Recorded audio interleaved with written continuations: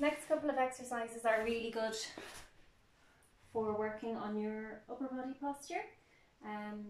First one is called knee rolls, and you just lie with your knees bent up, feet and knees together, and take the arms out to the sides, palms facing upwards at a level which is comfortable for you to keep them on the ground. So it might be down here, it could be further up. But try and keep the shoulders away from the ears.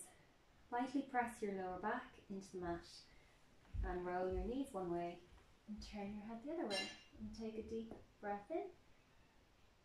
And then breathing out, lightly pressing your lower back towards the mat, and your head again goes in the opposite direction to your knees. Take a deep breath in. Using your breath out, pressing the lower backs towards the mat. And the idea is that the deep breath in here opens up tightness through the chest and helps those shoulder blades get used to being back and down more. We would do about 10 of those to each side. You can progress that to get more of a stretch by reaching the hand that's on the side that you're looking towards. Reach that arm back behind. Again, press the lower back towards the mat and go to the opposite side. So by reaching the arm back behind, you're getting more of a stretch again, but make sure that it's comfortable to do that. Now, then you can do another exercise where you're lying onto your tummy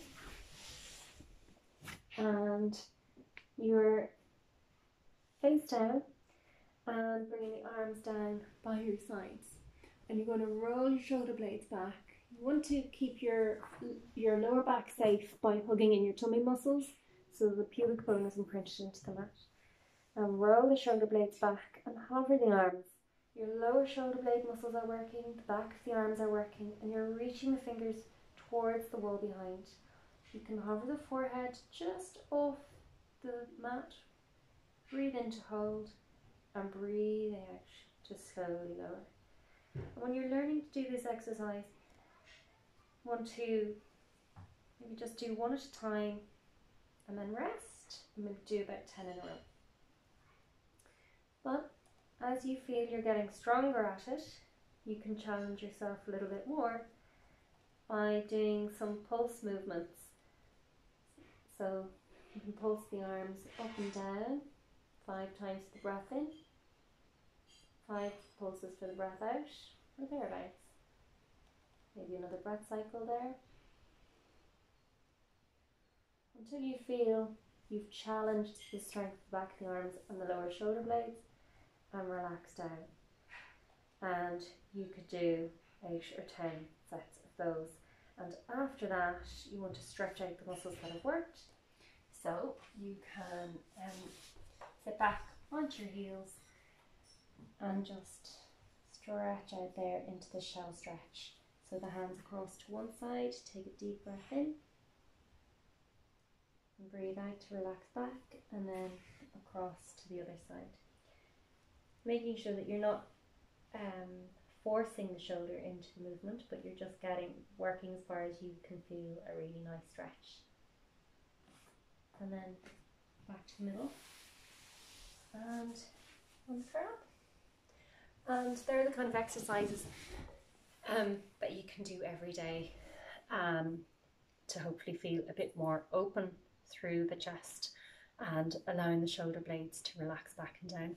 The other thing is to do a little stretch for the side of the neck, because tension there will tend to pull you out of a good position. So you can do some side stretches there, maybe even allowing the weight of the hand to just add to the sensation of stretch as far as you feel comfortable. You can turn your head towards the shoulder and relax the head down, uncurling up, and then down to the other side.